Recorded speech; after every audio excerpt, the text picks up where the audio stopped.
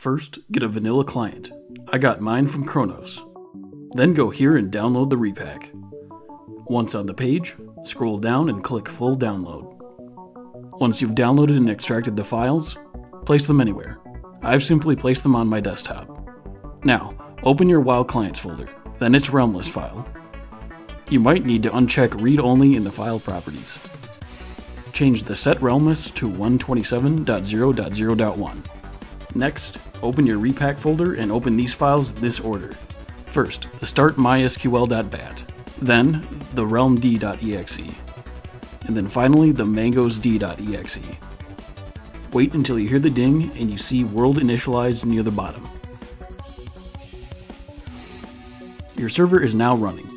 You can open the game and sign in with admin for both the account name and password. To create an account, type account space create space the account name space the account password and then enter. To make an account a GM, type account space set space GM level space the account name space 3 and then enter. Now you can log in and play all alone. Let's make this server public. Go to the start menu and type cmd and enter to open the command prompt. Type ipconfig and enter again. The default gateway is your router's IP. Type that in your browser, log in, and forward these two ports. Now you need to get a DNS. Go to noip.com and register for an account. Once you log in, type a hostname you want with the chosen domain. I'm doing vanillatest.servegame.com. Click Add Host and make note of your external IP on the right. Next, you need a database manager such as HeidiSQL. Now, go to your C drive and open the host file in Notepad.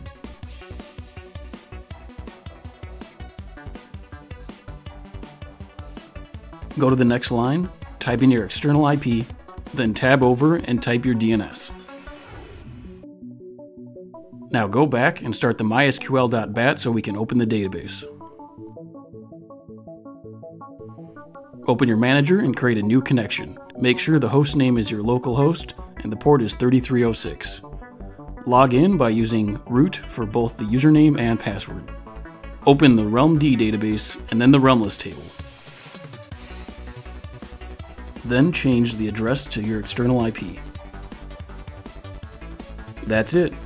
The only thing left to do is have your friends change their realm list to your DNS. If you want a web page to create accounts, simply run the startapache.bat in the repack folder after starting the database. Now you can create accounts when visiting your DNS page.